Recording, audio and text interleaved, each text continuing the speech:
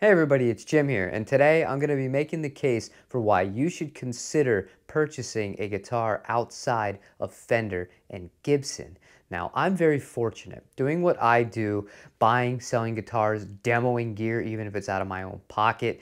Somehow, at the end of the day, I end up in the black. And one side effect of this, I get to try out a lot of different guitar models from a lot of different brands, and some have greatly surprised me because with some, you really don't know what you're going to get. I'm going to give you a prime example. This guitar right here. I bought this guitar. This is a 77. It's a Japanese brand. Ex Robato. Sight unseen. Never played one in person. I just had really high faith in the company itself and the overwhelming reviews. And with my experience with Japanese-made instruments, I was willing to give this guitar a try. If you watch this channel, you know I go through a lot of guitars. This guitar was built so well. They did such a great job on the frets themselves as far as the level, the dress. This thing was absolutely to die for. Outside of the pickups, swapped in Fralins, that was it. This guitar is a lifer for me, and I'm blown away at the fact that things like this exist, and sometimes you might not even know it, or you might turn your nose up saying, that's not Gibson, I'm not going to give it a try.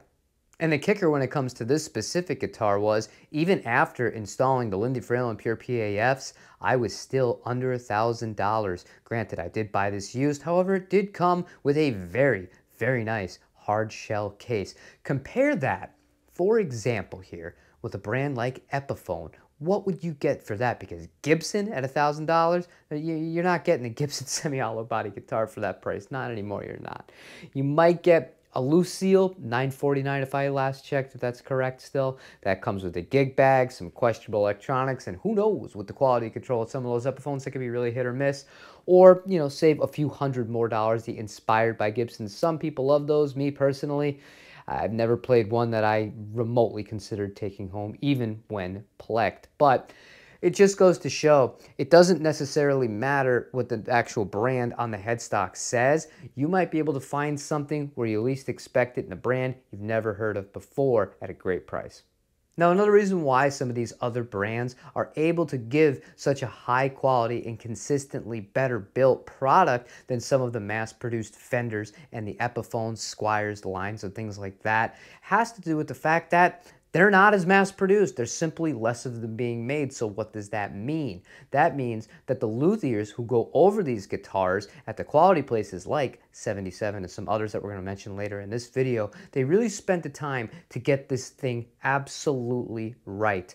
The nut perfectly cut, perfectly done so that there's no tuning stability issues, has great hardware on it already. The frets are so buttery smooth. I could not believe how well done this guitar is, and just perfectly level. The playing experience, really, I could tell that somebody went over this guitar and really took their time to do it right. That's not always the case when I'm buying something from Epiphone, from Squire, or Fender Mexico. And honestly, it's kind of understandable why there's not the same amount of attention to detail put into each Epiphone and each FMIC Fender product, whether it's a Fender or a Squire. Fender Japan is not an FMIC product. They are a separate company, but that's a different discussion. Just quantity. You have to think of the amount of guitars that are being made every single day to meet all of these quotas, to make sure that they're getting out enough guitars to make all of the shareholders or whoever is going to get this money at the end of the day happy. It's all about sacrifices, cutting corners, and one of the biggest places that these companies can save money, unfortunately, this is just the truth, is on the actual human experience of it, which is the tough stuff of making sure the frets are really well done, making sure the nut is cut perfectly, making sure there's no issues with high frets, that the guitar is going to play well right out of the box. And another reason to shop outside of Fender and Gibson, you get guitars like this to pick from. This is a Reverend, looks like a Telecaster, acts almost nothing like it. It's got a set neck on it, Gibson scale length, these amazing modern Fishman Fluence pickups, which I have grown to really, really like, a Bigsby, beautiful finish.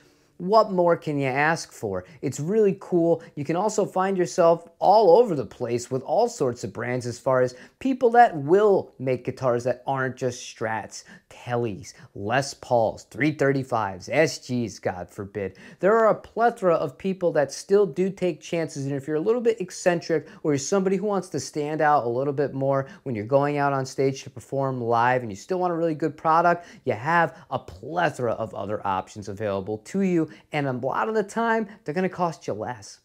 Now, value is another big part of the equation here, and there are two kind of aspects of value that I want to hit into. But the first being, I'm going to give you a really practical example here. Let's talk about ESP guitars, the LTD range, the EC1000s. They make an EC1000, EC1000T, multiple kind of colors, and even an Evertune option available to it. Let's talk about the one that's $11.99 that comes with either the Fishman Fluence pickups in it or the Seymour Duncan pickups in it. You're getting Tone Pros hardware. You're getting the same mahogany neck, mahogany body, binding on it, really high quality control. When it comes to the people at ESP, they knock it out of the ballpark with that. That comes in at the price of a Tribute now from Gibson that has a maple neck on it, much more kind of streamlined stuff down to it. And maybe you might want something like that from Gibson because it's more of your thing. But really, when you break it down as far as cost-wise go, you're getting a guitar that you might not think to yourself, man, I'd really like to upgrade this. I'd really like to upgrade that. And also, I do understand one of those guitars is made in Indonesia, formerly in Korea, the ESP EC1000, and that the Gibson is made in America. But these days, honestly, it's less and less important to me, and I'm noticing less and less of a difference, especially with the well-established brands. There's a reason why those guitars fly off the shelves. But having spent some time with this guitar, and God knows how many hours in my life playing Japanese guitars, my God, I can't say enough good things about Japanese guitars. If you've never seen this channel, I will stand by this statement. I would take, sight unseen, a high-end Japanese guitar over any high-end American guitar as far as knowing I'm not going to have any problems. It's going to play like butter. The craftsmanship is just going to be absolutely top-notch. So I know some people might not be willing to spend the amount of money that's on asking price for some of these guitars. I know the modern E2 line of ESP guitars, again referencing that brand for example, they're pushing over $2,000. Some people say that is a lot of money for a made in Japan import guitar when I can get an American version of something really similar at a comparable price used. Yeah, you could, and you could also be rolling your dice really greatly on quality control. I love Gibson guitars. I am not making this video to crap on Gibson guitars and say that they're bad. I'm just saying that you do have other options out there, and that Gibson, quite frankly, throughout the years have not always been the most consistent. And that's not to say Fender has been either, especially in the last 2 or 3 years. And the last thing I'm going to say about value is going to be strictly on the high end of guitars. We're talking about handmade instruments that rival the Fender Custom Shop and the Gibson Custom Shop. If you have a ton of money and you genuinely want the best possible product, if you're looking at a Gibson style instrument, specifically a 335, I would be looking at a Collings I-35 over it. Those guitars are just incredibly good. Like, in a way that I don't think I could ever justify having one, because a 335 just doesn't tick the boxes for me personally in the way that a Telecaster style instrument does. But man, the quality, you can just feel it, and it's just so amazing when you have something that precious in your hand and you recognize it's not just precious because it has the name on the headstock on it. It's precious because the people that built it truly give a damn about it, and they really only will accept the best for their customers. Again, don't mean this to say anything bad about Gibson, but there really is a significant difference as far as the quality overall goes from a guitar to guitar basis.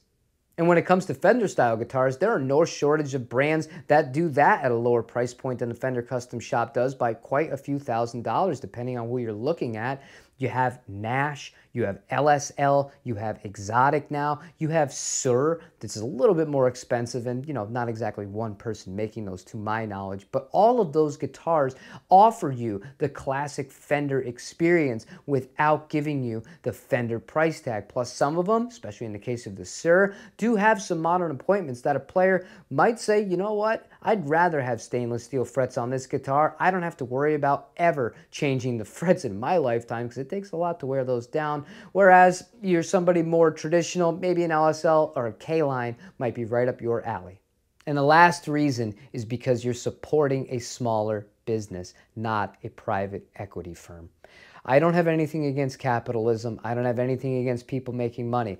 I like money. You want to give me money? Click the button down below. Give me money. Nobody's ever done that before. Be the first one. But really, my point being here, I think about Paul Reed Smith. Now, they're considered the third of the big three. What's the difference between Paul Reed Smith to me and Fender these days to me? I know the owner of that company. I feel like I could talk to that guy. I feel like he's somebody I can relate to. I feel his passion. Whether or not you like his guitars, you hate his guitars, there is a respect level of the fact that he is running the show and everything is done, even if you don't agree with the reasons why, decision-wise, for a reason that is in the interest of the customer at the end of the day, as well as trying to help out his employees and doing everything he can to make as many people happy. I look at the culture of a place like that. Amazing. You actually hear him mingle with the people that work there. He knows people by name. It's not one of these BS things. I know people that have worked there. It's not a joke. Fender these days, they're Walmart. They're Walmart. That's what they feel like to me. They don't feel like the company that I grew up loving, that so many people have grown up wanting to have their guitars, and I still love Fender guitars. We're going to get into a little bit more into depth into that. I know if you saw the stream the other day, you probably have an idea of how I feel about the FMIC brand as a whole right now. But knowing that you're supporting a smaller business, Reverend 77 Guitars, Paul Reed Smith guitars, I know that sounds ridiculous to say them after those two, Dan Electro, all these other little brands. It just feels more real to me, and I would much rather support creative people who are trying different things, who are trying to give the best possible product they can give with the best intentions in mind while still making a buck doing what they love. And that's just something that really matters to me. As far as cons go, there's really one or two kind of big ones. The first is going to be, say you spend all this money on a handmade custom guitar from Ricardo Sanchez. He makes great guitars. You should check out his website down below. No affiliation, and I don't even own one of those guitars, but he makes those by hand himself. Maybe $1,700 to $2,000 if you spec the thing all the way out. The resale is going to be the problem, and it's not just him, it's a lot of these brands. You're going to take a bath on it. Whereas if you spend money on a high-end Fender custom shop guitar, especially if you're smart enough to buy one used, don't buy one of those things new. You're probably going to be able to get at least your money back, and if you're really lucky or you pick a really rare custom color or a model that is very uncommon, you're going to make a few bucks. Same thing goes for Gibson in that case. So if that's something that's really important to you, maybe steer clear. On the lower end, same thing applies, might even be tenfold. With Reverends, I see those selling for, you know, half. Straight up half for mint condition guitars, and many people would say that a guitar that is used should sell for around that price. Some would say maybe 30% of new if it's in mint condition, but that's just simply not how the current market is working. Maybe it will change, maybe it will evolve, but if you're really worried about that aspect of it, I would stay with the Fender or the Gibson. However, the only other thing is, I mean, the name. Do you really care? Does it really bother you that you're not playing a Fender Telecaster? Does it really bother you that you're not playing a Gibson Les Paul? These are questions that you can only answer for yourself. And, you know, you can only live within your means, so to speak. But at the end of the day here, I hope that whatever guitar you play, whether it is a private equity Fender or a Gibson guitar or a 77 or a Paul Reed Smith or a Reverend, Tokai, whatever it is, I hope it inspires you to play, because at the end of the day, that's what these are. These are tools. They are meant to bring out your creativity in them. That's all I have for you guys today. I tried to do this in as few cuts as possible. See how I did once I hit the edit room in Final Cut Pro. If you enjoy the content on this video, please leave a like. Subscribe if you haven't already, and I'll see you on the next one. Take it easy.